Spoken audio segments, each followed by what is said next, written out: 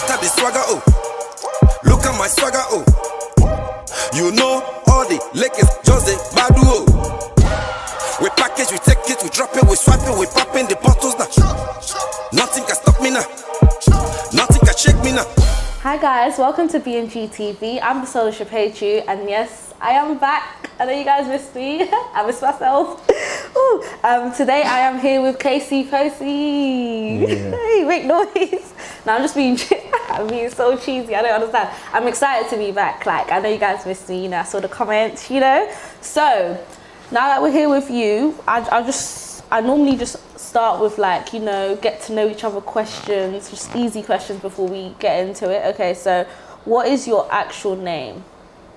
You're not trying to give that out, I know. Pozzy. That's it, okay. That's my name, innit? I feel like this is going to be a funny interview. Like, I'm just going to be laughing, guys. Like, I'm actually just going to be laughing. Okay, where did the stage name come from? Like, how did you get this Pozzy? Like, what made you decide? That's a good question. Any good questions? Basically, my nickname is Casey. Okay. So everyone knows me as Casey, all my friends from back in the days. Yeah. Then when I'm trying to create my stage name, because I'm a poser, you know. Oh, like taking pictures, like, hey. So now I'm a poser, you know, that kind of thing. Not a snob, but a poser. You get me? Oh, okay. Yeah. So, and Puff Daddy is my idol. Okay. You know what I mean? So when I say, okay, I like to be like Puff Daddy, you know, I like his style. Like Puff Daddy. Yeah, that's my idol. Yeah, I like to, you know, I like his style. I want to be like him, you know what I mean? It will be better than him, you know? Oh, yeah. Yeah, so he's such a poser, you know, his style, yeah, his style, you know what I mean? Yeah. So, and we have, you know, I think we have the same personality. Oh, like as with Puff Daddy? Yeah, with Puff Daddy, yeah.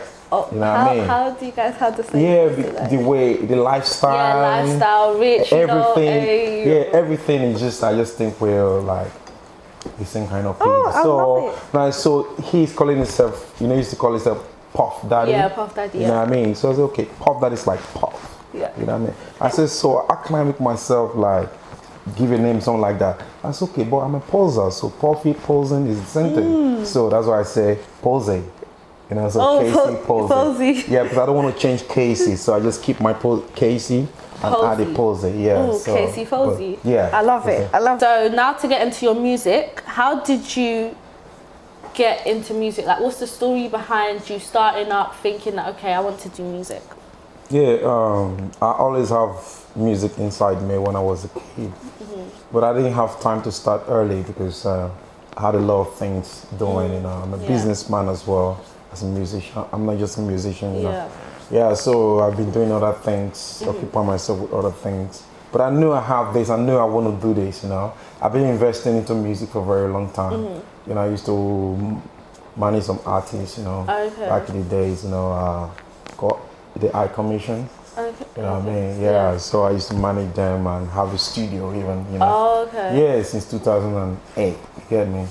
Yeah, so I've been doing my thing, but not really an artist, you know what I mean? Try to record some stupid songs, you know, because I have that thing in me. Yeah. So basically, I wanted it, but I don't know how to get it. So I feel like I'm sing or rap or something. But something just came to me, you know, I went away to Turkey, you know. So I decided to isolate myself, for, you know, for a couple of years from people for about 2 years. So I was just by myself, writing music and just thinking of, you know, I want to change my life. I don't like what I'm doing. I'm not happy with this business, with that business. I used to have a mini cap company and different things, you know. Yeah, so I'm not happy with it. So I said, I want to do this. So I went to isolated myself from people. So I started learning by myself how to write music, how to like do everything. So after 2 years, I've become very fit. So it's okay. I'm ready to go. I'm ready to start. So that's why I came back to London and you know, I started doing my thing. Okay, interesting. I actually shot one video in Turkey. You know, my first single was from Turkey. It was a Turkish producer, so called Miguelo. So, and I shot a video there. So after shooting the video, everything, I came in to release it. Okay. Then before I met other producers working. That's very, very interesting. The story behind that is very interesting and inspiring. Okay, so you call yourself king of Afro-Trap. Yeah. So for those who don't know, in your words exactly, what is Afro-Trap? Afro-Trap is the broken, the pidgin English. We are woke up pidgin English. Oh, from Nigeria? From Nigeria, like the city where I'm from is Conwari. The pidgin English originated from there, so we have this really strong accent. And you know what I mean? So if you hear me speak, even my English, sometimes when I pronounce, it's really crazy. Yeah, so we have this pidgin English, so I fuse the pidgin into the trap beat. Okay. I know when I've done it before, so I must be honest. It's just it's an idea with my producer, Ayo Beat. Ayo Beat, yeah. So it came with the idea actually. Say, you know what? Because when I met him, everyone was saying that, oh, you have to do Afrobeat. So I started saying, yo, let's do Afrobeat music. But it left me to do my thing, so we recorded couples of songs, like about more 20 tracks. Then later it came out with this beat and said, can you speak like this? Then I tried it. I think the first track was Look At Me Now. I Don't Blow, So we tried it with that track and it went nice. So we start. You just kept it as that? Yeah, we just kept it like that. That's amazing. So, and now, the reason why I call myself the king of Afro-Trap. Oh, that was even my next question. Why do you reckon you're the king? So, yeah, why do you reckon you're the king? Yeah, the reason why I call myself, I didn't do it, I just started calling myself the king of Afro-Trap now. I didn't really do it for some, since, I just started it now, and I just started calling myself, I didn't do it before, you know what I mean? So, the reason why, I just, I see people doing it now. Like when I started it, no one have been doing it. No one was doing it, So like now Whiskey is doing Afro-Trap. Davido new album, we have couples of Afro-Trap there. You know what? Because people might be a bit confused. So Afro-Trap, like, what do you mean? Like, let's say trap music and Afrobeat. Yeah, trap music and the Afrobeat together. Yeah. And sometimes you can fuse the beat together. Oh, okay. Or the dialect will be the Afro dialect on the trap. Yeah. I get what you mean. Yeah. Like when you listen to Look At Me Now. Yeah, Look At Me, it's all trap beats, no changes. It's different from the one with Miss Banks, Jungolo. Yeah, Jungolo is fused together with the Afrobeat and Afro-Trap. Like if you listen to it.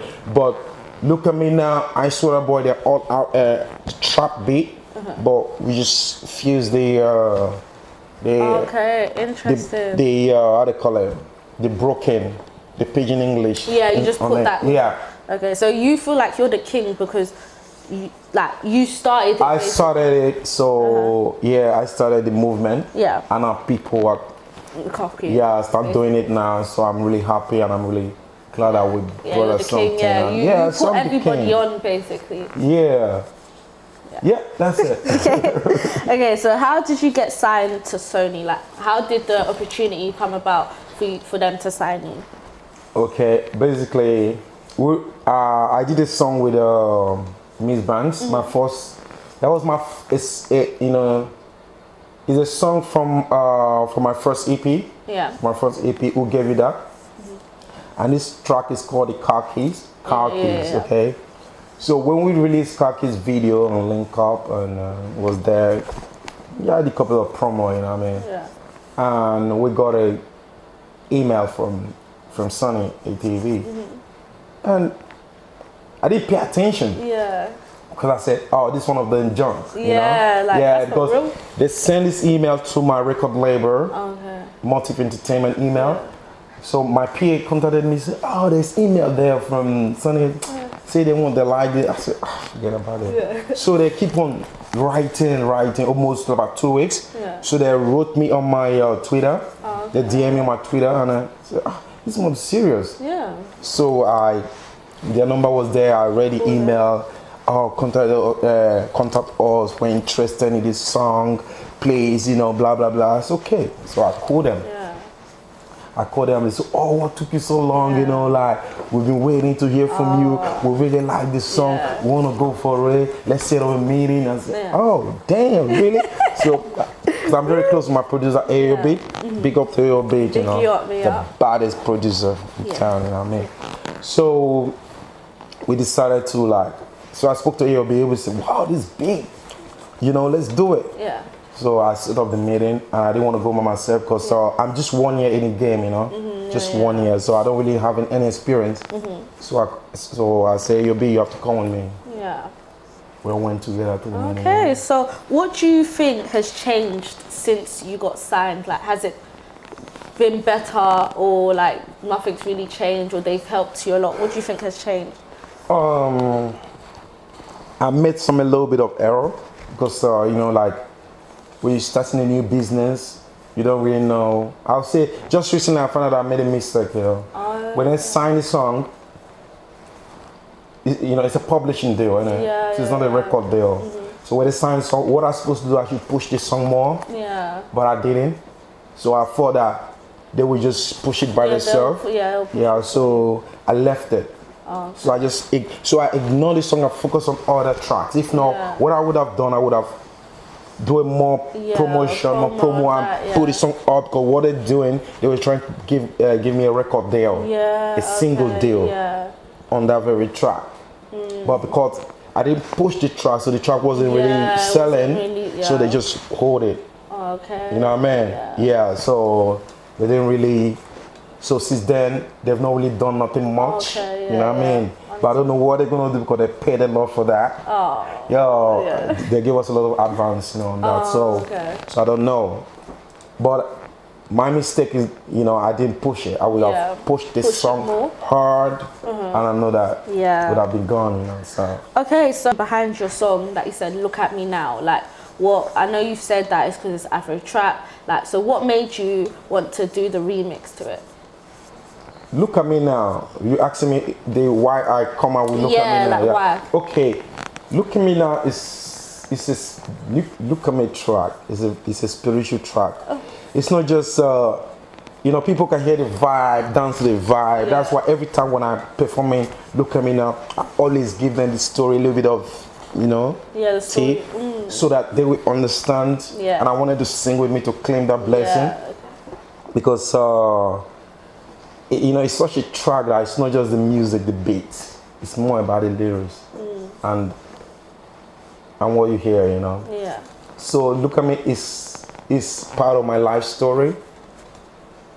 Like when I was young, because I came from a very poor family in Africa. I was born and brought up in Africa, in Nigeria.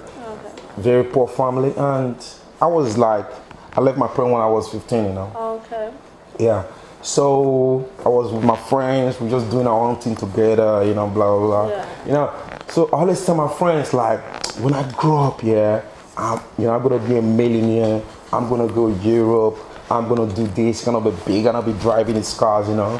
They would tell me, no, go away, man, you just, you know. Then we couldn't even eat 3 square meals, you know. We just like eat one time a day, and the rest hours you're doomed. You get me? Yeah, so we find it difficult. This is inspiring. So then we say, you've not finished eating 3 square meals. You think you're gonna buy Lexus Jeep? Are you gonna go to Europe? Are you gonna get ticket? Are you gonna get visa? Blah blah. I said, don't watch me. I'm gonna do it. So finally, I left, and everything changed, different. You know what I mean? So when I started writing this tune, I remember them days. I say, so look at me now, don't blow. Back in the days when I used to tell you that I would be this, I would be that. You said I'm not gonna be, but look at me now, I'm blonde. You see? That's amazing. That's so inspirational. And now I want to ask, like, how did you do it? That's what I'm sure everyone's wondering. Okay, so how did you come from that to now who you are and where you are now? Like, what had you so driven, and how did it all work out? Because I'm a very passionate person. I have the kind of passion I have. It's only few people that have it. When I want something, I get it. You know, in my life, I always believe that I'm gonna make it. I'm gonna be a millionaire. I'm gonna make it in life. I can't be a poor person. Poverty is a disease in my own dictionary. You know what I mean? So I always like work hard and work myself. So like when I was growing up, I just found myself moving. I just keep on moving, and I get to where I am. And you know, did a lot of things anyway to get to my level. Okay. What's the inspiration behind just your song Melody? Like, what was the, just a short story, what's the short story behind that song? Melody. Yeah. Melody is a love song, you know. Actually, you know, I had a girl that I really liked. Yeah, that's even my next question. I had a girl that I really like, and I've been chasing the girl for a long time. Yeah. She, you know, and finally we met, you know what I mean? But after 2 years chasing the girl, I saw her on the street. Okay. You know what I mean? Yeah. So on the street singing. She's singing on the street. Okay. She's a musician, she's an artist, you know. She's singing, you know, like. Then I saw, I said, oh. And the music was so sick, good. I didn't even think it was her. It's the music that caught me, you know, like, caught my attention. I walked up to her, I just turned and I said, oh, this. You know what I mean? Like, I don't call her name though. Like, I said, oh, that's her. I walked up, so I started watching her, then she saw me, she started singing. Then, I feel a vibe, I like the melody. Melody, yeah. So that's why so after then, you see, if you watch the video, you see all the acting, that's what really happened in real life. So after, and I waited for her, I took her, then went for lunch, and that, you know what I mean? So that was, it's a true life story. Okay, amazing. My next question is, are you planning to like have kids, wife anytime soon, like a girlfriend? How did you know that I don't have a wife or kids? What? Scratch his head. Scratch, do you? How did you know that I don't have a wife or kids? Like, you know, you have me like, well, there's so many questions running through my head. Are you even investigating me? I'm surprised. Okay, anyway, I don't have kids. I don't have a wife, you know. But yeah, of course, like, you have to meet the right. I'm a very picky person. It's so hard for me to. It's so hard to find the right girl because I don't just want to have kids there and there and here and there. You know what I mean? Like a lot of people. Yeah. You know, I want to take my time to find the right one, and it's not easy to find the right woman. It's easier to make money than to find the right woman. Preach. Trust me, that's money. It's so easy. It's very easy to make money than to find the right woman. To find the right woman for you to get married to, it's hard. You can find a lot of girls that you have sex with, you know, like. Oh, sorry. You know, you can find a lot of girls that you hang out with and do your thing. You're gonna cut that anyway. So like, you know what I mean? So, but you can't find that woman. Yeah, that woman. That woman is hard. That you connect with. You know, I don't just want to jump into marriage or something. Like, I want to like have someone that I will. Yeah, like. You know what I mean? Like a best friend. Yeah. Yeah, that's it. You know. Okay, amazing. So, how did it feel to get nominated for the Nigerian Music Video Awards? Yeah, I feel very, very impressed and honored, you know, because I didn't expect it, you know what I mean? Yeah, because I'm just here doing my thing. I've not been to Nigeria, just doing my thing, and all of a sudden I'm getting all this nomination and stuff. So, really, that's amazing. You know, it was really amazing. Okay, so who would you compare yourself to in this Afrobeats game? Like who? I know at the start you compared yourself to Puff Daddy, but obviously he's not Afrobeats. Like Afro-Trap or Afrobeats, who would you say like, oh yeah, I can compare myself to him or her? Nobody really. Yeah, no, I like that. Yeah. You're yourself. You're nobody. Me myself. I'm on my own lane. You know? Yeah. I answered the question for you. That's amazing. Okay, so we've heard that you and Miss Banks are family in a sense. Yeah. So how did the inspiration or opportunity to work with her on the song Car Keys?